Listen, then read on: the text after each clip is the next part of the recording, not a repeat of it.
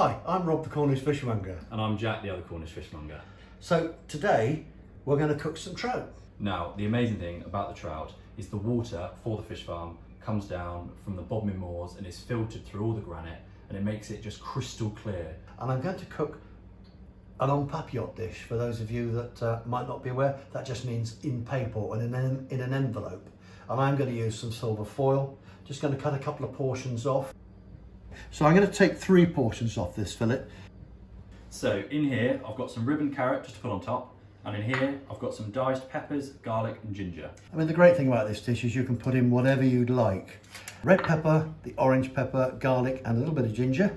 Jack just going to finish it off with some ribbons of carrot. You could use courgette. Just going to put a little bit of sea salt in there. And being Cornish, what else are we going to use but Cornish sea salt? Just a screw of black pepper and a little bit of white wine in there, Jack. Just enough to keep it moist. But now what we're going to do is make a little bag. But the main thing is just to seal it up so that as the fish cooks, all that steam stays in and the flavours stay there. So it's just like a little envelope. This is going to take about 10 minutes to cook.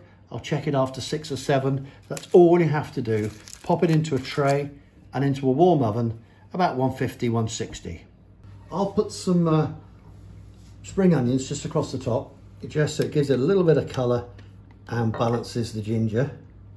And if you don't mind, I'm going to put a little splash of soy sauce because it's my favourite. That is beautiful. This fish is a great, sustainable, ethical, Cornish alternative for all you salmon lovers out there. Now that's fresh. That's really fresh.